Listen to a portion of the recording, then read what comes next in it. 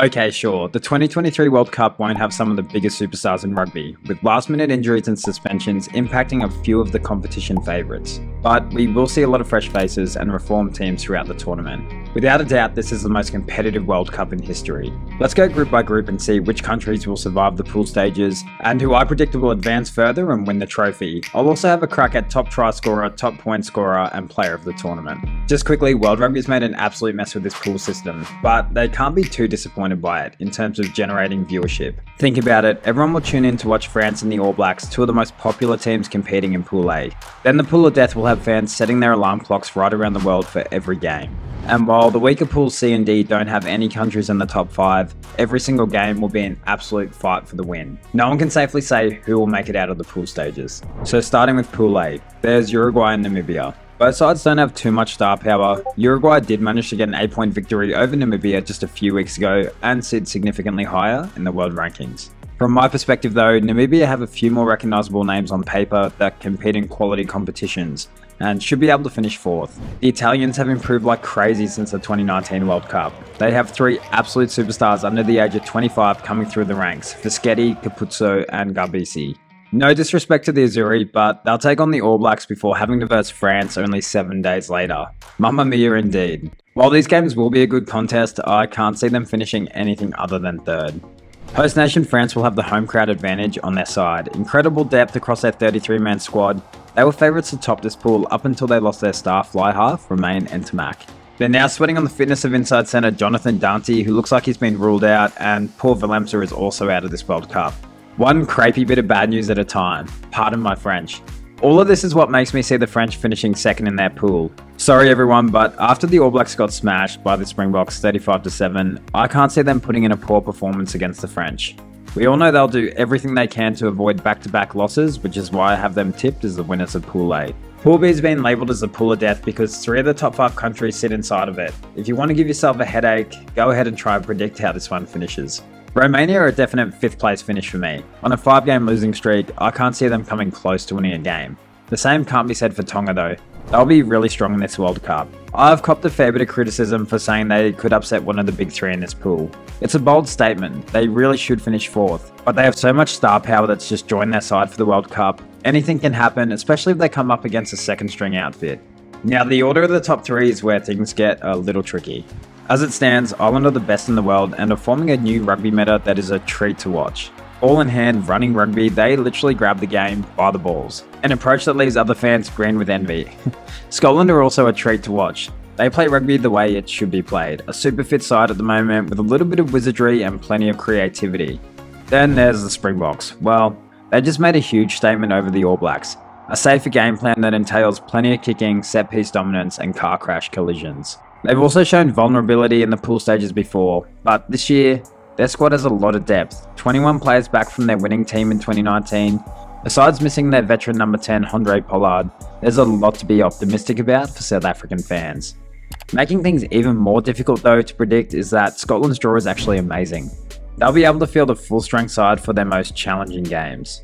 Whereas South Africa and Ireland will need to rely on their depth to overcome a dangerous Tongan outfit only a week after some crunch games. In my eyes, this pool probably comes down to for and against for me. Let's go with South Africa 1, Ireland 2, Scotland 3. Let me know down in the comments how you see these 3 finishing.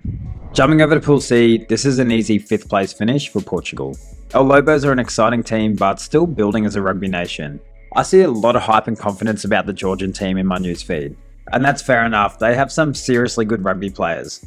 They'll be in the contest every game and play till the 80th minute, but honestly, their draw sucks, which is why I have them finishing 4th. They have to verse Fiji and Wales with a super short 6-day turnaround. If I was Agiashvili, I'd be super dirty about this. I can't even look at the camera. 3rd, I'm going against all the predictions, all the experts. I see this going to Wales.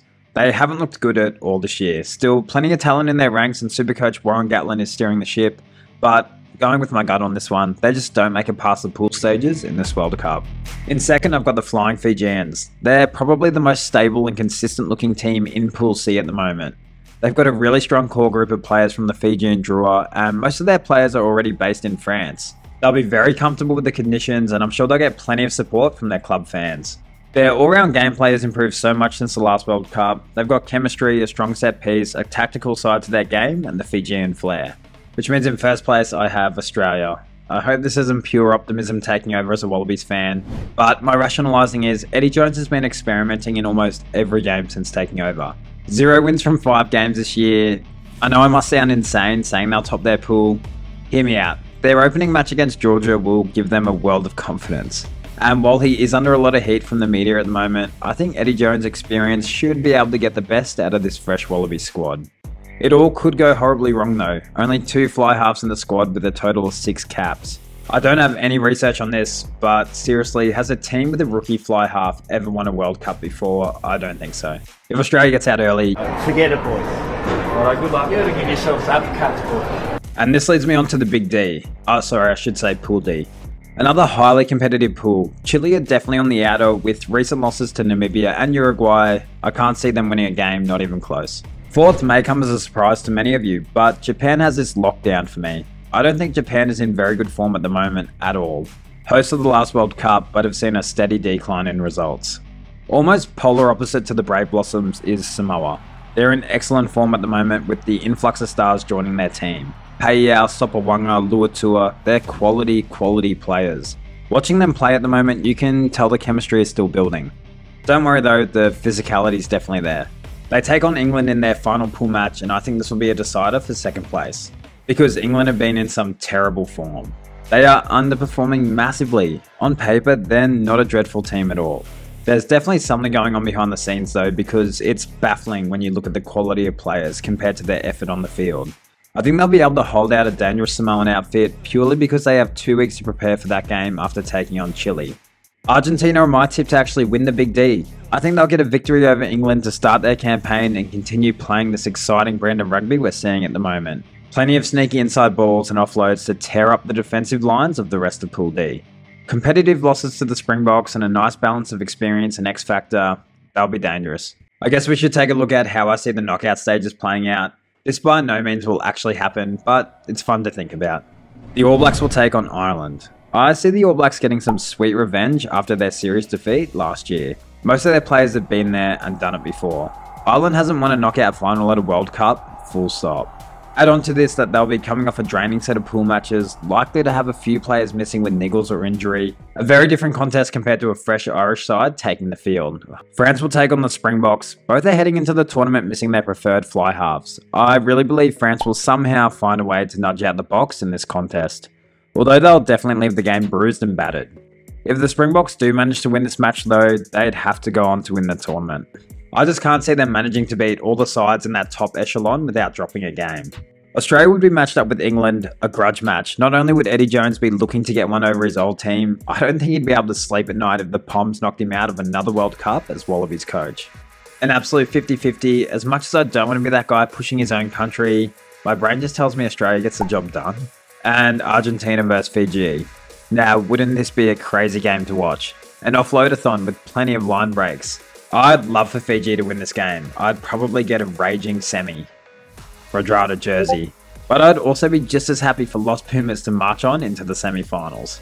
A lot of respect for both of these teams at the moment. I think Argentina have been too quiet leading up to this World Cup not to make some noise and go a long way. Therefore, the semi-final matchup would be the French taking on Australia, which the French win comfortably, and the All Blacks taking on Argentina. I mean, surely the All Blacks take this one out. Although the thought of Michael Checker's face painted all over New Zealand newspapers is absolute gold. Which leads on to the final of France vs New Zealand. A classic rivalry with the French being the All Blacks' traditional bogey team. What are the chances of the first game of the World Cup could be the same as the last game? As much as my brain is telling me the All Blacks win this one, I'm going to say the French slightly edges out the All Blacks in an absolute spectacle. This is legitimately the hardest World Cup to predict. In the back of my mind is all the upsets from the last time the World Cup was in France, way back in 2007. Now, the player I see scoring the most points throughout the tournament, it has to be the All Blacks' Richie Mo'unga. I think they'll score the most points throughout the tournament, and given their pool matchups, a goal-kicking number 10 is a shoo-in for top point scorer. He's looked super confident in 2023, so I'm backing him on this one. Looking at who will score the most tries, well, there's a lot of good wingers out there at the moment. You'd think it would have to be a French or New Zealand winger. Damien Penaud, Bill Jordan, Mark Talia, all great shouts. Then again, very likely to see some more tries from the hookers. Malcolm Marks and Dan Sheehan, pretty good for a meat pie. For this video though, I'll go with Will Jordan, because the All Blacks score more tries than any other team, and for the forwards, I'm going to go with Malcolm Marks. My prediction for player of the tournament, I'm going to go with the big rig from France, the number 8, Greg Aldrit. He's been enormous in 2023, and while Anton Dupont is a great shout, I'm staying loyal to the forwards. Let me know who your picks are down below. If anyone gets all 3 right, I'll buy you the Rugby 24 game that's disappeared off the face of the planet. Think about it, everyone's going to tune in to watch Host Nation.